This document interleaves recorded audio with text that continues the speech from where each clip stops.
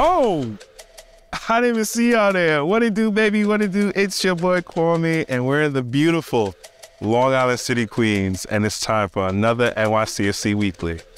Let's get it, boy!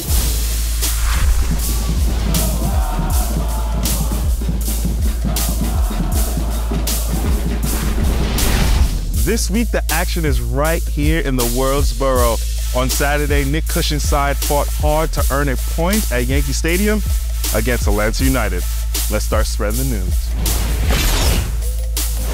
Last Saturday's match exploded to life after a 62nd minute red card shown to Franco Ibarra for a tough foul on James Sands. A 70th minute header from Yakumakis gave Atlanta a brief lead before Gabriel Pereira replied with a rocket to earn a point.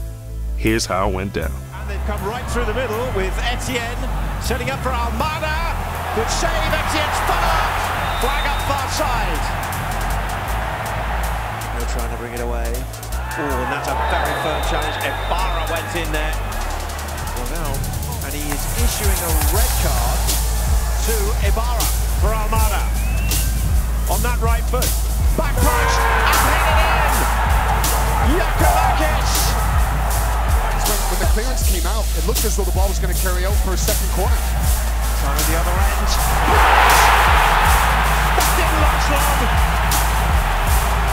Pereira is the super sub for NYCFC. City staged a late push in the closing minutes of this one, but just narrowly missing all 3 points in the boogie down. Here's what Nick Cushing had to say on it. I thought we started slow and we can be so much better in the start of the game, but we improved throughout the game, we got better with the ball, we created some chances, and in the end we're disappointed that we didn't win the game. I think for us it's about trying to create more opportunities, especially at home. Like I said, we grew into the game, we get into the moments that we want to in and around the edge of the 18-yard box, but we have to create more clear chances. We have to be a team that runs and attacks space more so that we can disorganise the opponent, and that's the whole focus of our work this week. It's the first repeat of games, so we can watch the first game and we can see where we can improve. We can look at the opponent, looking at performances from this season against ourselves, so it gives us more opportunity to prepare against the opponent. But we know every game is individually difficult. We know Nashville are going to be a difficult team, and we know the moments that we'll come into will reflect our performances of late, but we have to be better in attacking spaces and creating goal chances so that we can really put the opposition under pressure.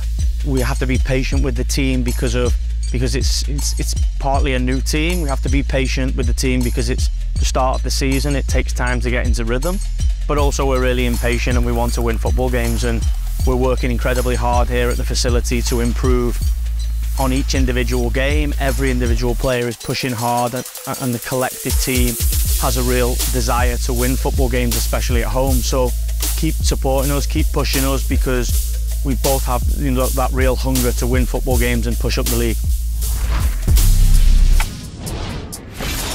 Next up for the squad is a rematch with Nashville SC, who the City Boys fell 2-0 on opening day in Music City. It's been an up and down season for the boys from Nashville. While they've kept 5 clean sheets so far this year, they also failed to score in 4 of their matches. The home side will be out for revenge after that early season defeat and will look to open up things at Citi Field with a W.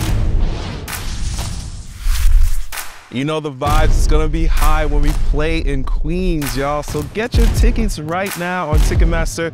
And if you can't make it, MLS Season Pass on Apple TV is the spot to catch all of our games all season long, especially this one, Saturday at 7:30. Dale New York, baby.